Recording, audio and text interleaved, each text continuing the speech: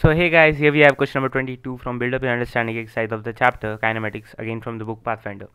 So as someone asked this question in the comments, so I'm covering it, and I haven't been getting much time in the past 1 or 2 weeks, so I haven't been able to post any videos, but I'll try to post more often from now on. So now let's get into the question. When a deer was 48 meters from a leopard, the leopard starts chasing the deer, and the deer immediately starts running away from the leopard with a constant velocity. A leopard cannot run at high speeds for a long time and has to slow down due to fatigue. If we assume that the leopard starts with an initial speed of 30 meters per second and reduces its speed in equal steps of 5 meters per second after every 2-second interval, at what minimum speed must the deer run to escape from the leopard? So yeah, if you want to give this question a fresh try with yourself, you can do it now. So yeah, now if you want the hint, here it is. Try visualizing it through a graph, and in this question especially try using the displacement time graph. It will help a lot in getting to the answer. So if you want to try it again, you should do it now. So yeah, now let's look at the solution, and we can clearly see that as the velocity, as it can be divided into 2-second intervals, this can obviously be solved by casework, but it's slightly lengthy, so I've tried to draw it with graph, so the casework reduces by a bit. So first let's try to look at the displacement time graph, as I said, to get an idea what exactly is happening here. So here the leopard starts from position A initially, and the deer was at a position I initially. So initially in the first 2 seconds the velocity was 30 meter per second, and gradually after every 2-second interval, as I have marked in the graph, the slope of this curve, which is basically displacement over time, or which is the velocity, it keeps on decreasing. So it has been decreasing like 30, 25, 20 and so on, and the a deer goes with some constant velocity along a straight line like this. So if this line intersects this curve somewhere, then we can see that the leopard will have crossed the deer, and that's not what we want. So basically this line has to be always above this curve and should not intersect, or rather can only be tangent to this curve in the maximality case. So what can we conclude from here? So from the graph it's clear that we have to find the line joining passing through I, which is the initial position of the deer, which is 0,48, with the lowest possible slope, hence lowest velocity, which just grazes the curve by the leopard so that leopard doesn't catch it. That's what I explained just now. Now from here we have to observe that, let's say that the line I is tangent to the curve by the leopard at some point other than the transition point.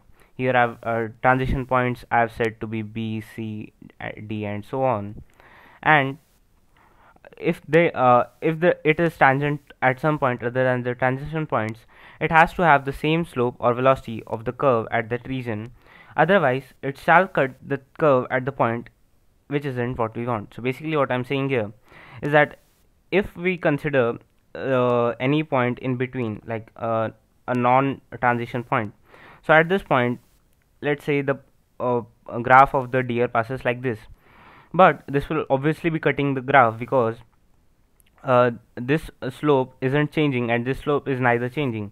So they can be tangent only when both the slopes are equal. So so it has to have a slope of values 30, 25 or 20 and so on, as we said, because they are the only possible slopes of the curve of the cheetah, or basically the only possible velocities which the cheetah is attaining in each respective region where the point lies. So for example, if we had to consider a point in this region, it should have had the point, the line IP should have a slope of 30. If it had been in this region, it should have had a slope of 25, and in this region 20 and so on. But we will see that it is not possible. But as shown below, it isn't possible because the slopes in each region will lie basically in the terminal values of the slope at the endpoints. These slopes are basically the slopes of line joining I and that point. So basically in the region 0, 2, the initial slope, which is of IA, which is this point IA, it is minus infinity obviously, and the final slope of it is IB, which is this line. So basically all the lines in this region will have slopes between these two terminal values, as it is going along a straight line. So it has to have a slope between minus infinity to 6, and in 2 to 4 the slope lies between 6 to 18. And mind you that these slopes are basically the velocities, average velocities, or the velocity of the deer, which are possible, or rather than being possible, which are being used here. Similarly, from IC to ID, it is 18 to 17. From ID to IE, it is 17 to 16.5, and so on. So from now, it's clear that it can only be tangent at some transition point. So basically, here I said that it is never equal to any integral value. Like it is varying from minus infinity to 6, and attaining the value of 0, but that value of 0 does not match with this value in this region, so it cannot be tangent at some intermediate point. So from here, what we can conclude is that it's clear that it can only be tangent at some transition point A, B, or C, or and so on. And the slope at that point should be such that it is less than that of the leopard's curve, what is in the previous region, but more than the slope in the next region. So basically what I'm saying here is that, let's say we chose some transition point. So for this to be tangent, the slope of this tangent should be less than the slope in the region below it, and should be greater than the slope of the region above it. So this is very intuitive, and it's very clear, and I hope you can understand that. So from here we can see that so if the line IB has to be a tangent, so the slope should be between 30 to 25. So if it had to be a tangent at IC, it would have to be at between 25 to 20, and so on.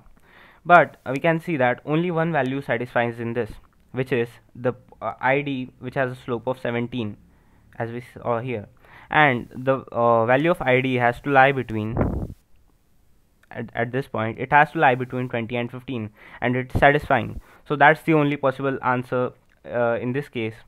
So hence the minimum speed required will be 17 meter per second, as that's the tangent. And here we can see that the in the critical case, or in the extreme case, the deer will go along this line, and the cheetah will go along the curve. So it has to have a minimum velocity of 17 meter per second. So yeah, hope you all like the video. Please like, share, and subscribe. Thank you.